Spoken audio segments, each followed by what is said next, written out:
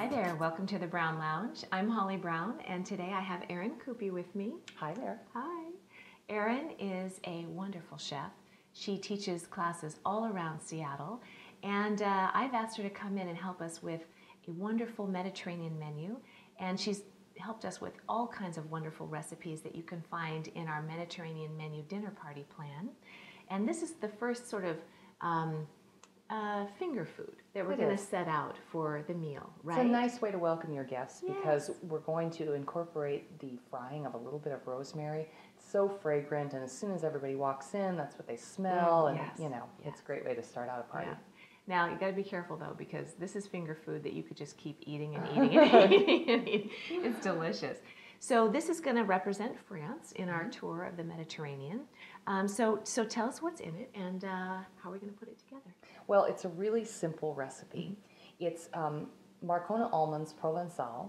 Marcona almonds are wonderful because they are a little bit more buttery than a California almond, and they're usually blanched and tossed with a little bit of olive oil, so they're very, very healthy for you. So we're going to just dress them up a little bit by adding some fresh rosemary, a little bit more olive oil just to kind of bring the fragrance, as we talked about, out of that rosemary, and then we're going to finish them with a wonderful fleur de sel from France called Noir Montier. I can't wait. I have had this with Erin before, and I definitely could not stop eating it. Good. Warm almonds and olive oil and rosemary with some wonderful sea salt. Can't go wrong. So we're going to show you how to make this. It takes just a moment, and it's the perfect starter to a Mediterranean menu when you're starting your trip in France.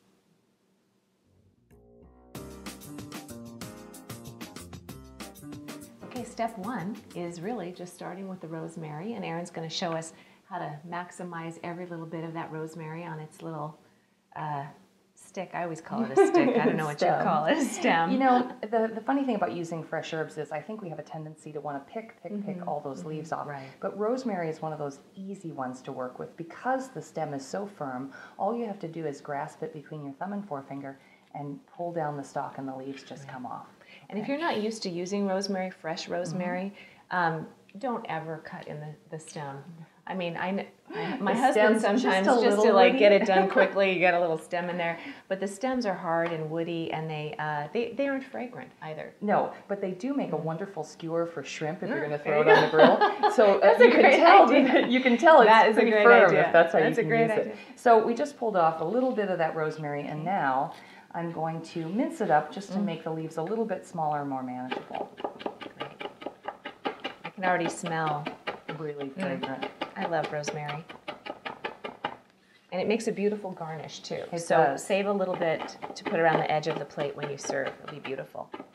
Okay, Erin's going to finish chopping up the rosemary, and then we're going to go over to the saute pan, and we're going to whip it up in just a minute and serve it. And it's going to fill the room with wonderful fragrance. In the second step, we're going to add a little bit of olive oil to a nice warm pan. Medium heat is fine. You don't want to go too hot with olive oil. So just enough to kind of coat the bottom of the pan.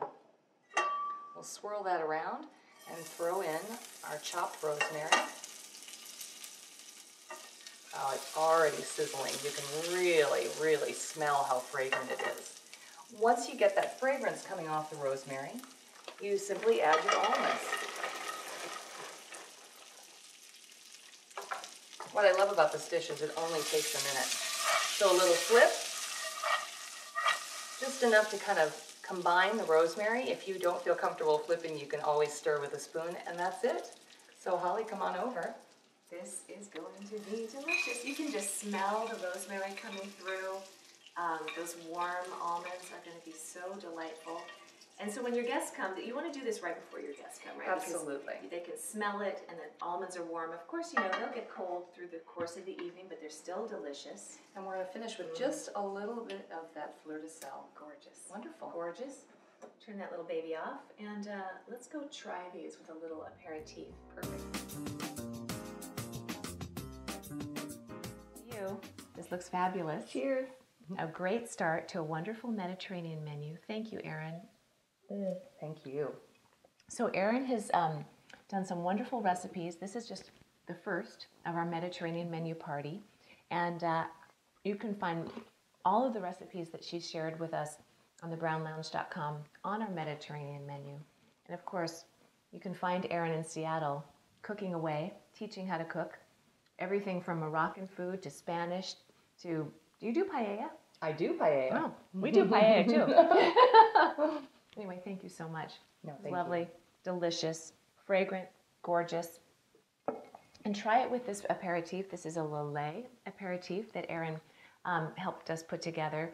It's got club soda, the Lillet aperitif itself, as well as a little orange zest inside, and it's just delicious. And it goes perfectly with the almonds.